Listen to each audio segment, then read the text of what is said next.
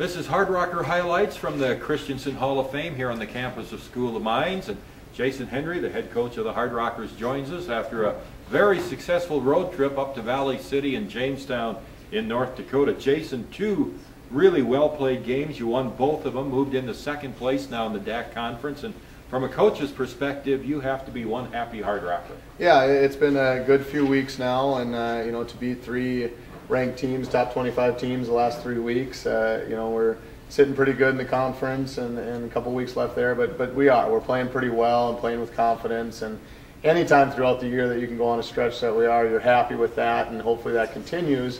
But to be doing it right now towards the end of the year, we're that much more thankful, I guess, more than even happy that it is happening right now, and hopefully it continues. As we all know in the DAC, it's could be a struggle at times, and things can turn around either way, just within a game or two games. So we're happy where we're at right now, but definitely not satisfied.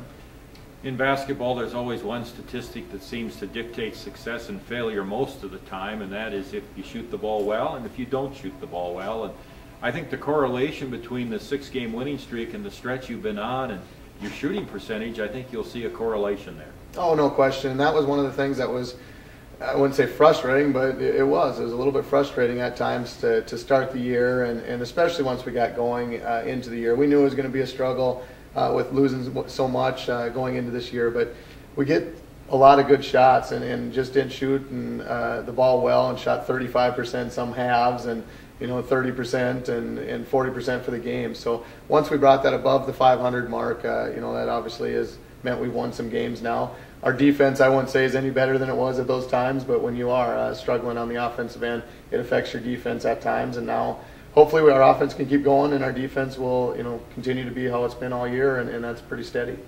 I think if you also had to pinpoint a couple of things, I think there are three players that have really stepped up. You've had contributions from a lot of different players.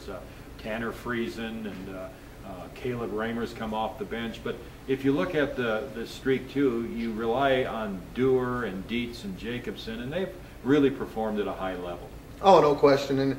And I was looking back even last night or a couple nights ago on Jacobson and how much he's done for our team. And actually last year we got him more shots during the game, and that's something that we had to do last year, and probably something we still have to do this year. We got to get him some touches and coming off the screens, and he's shooting the ball well in practice and even in the games. But the other things that he's doing for us right now that a lot of people don't see when you're playing a Childress or some of these point guards that kind of take them out of their game and what they can do for their team, and he's neutralized them, especially on the defensive end. But hopefully he continues to do that and even get some more baskets for him, or at least some more looks.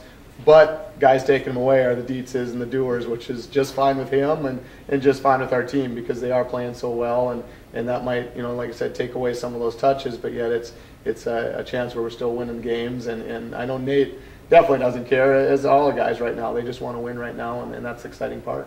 Yeah, we don't want to forget Scott May, because he did such a great job in Kraft from Valley City, who had over, I don't know how many three-pointers it was, fantastic total. He had one during the game. Yeah, and he does. He goes 1 for 6, and I told somebody after the game, I got tired sitting on the bench watching Scott chase him around, because what they did in that particular game is something they'd like to do, the last 10 minutes of a game and that kind of thing, and they were basically doing it the whole game with Kraft running to the ball and coming off of little screens or handoffs and things, and Scott did a tremendous job of just staying with them at all times and not fouling them. I mean, he's second leading free throw shooter in the country, and if he gets to the free throw line, you foul him, it's going to be his 2 points or even 3 points. So just not getting his points that way, and then of course going 1 for 6 was a huge reason why we won that game.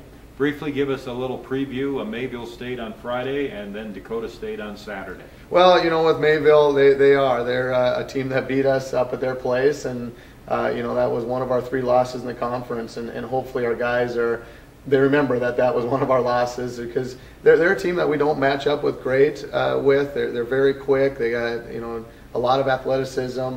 Shot the ball extremely well at their place, and if that continues at our place, it could be a long day, because they are a very capable team of beating anybody.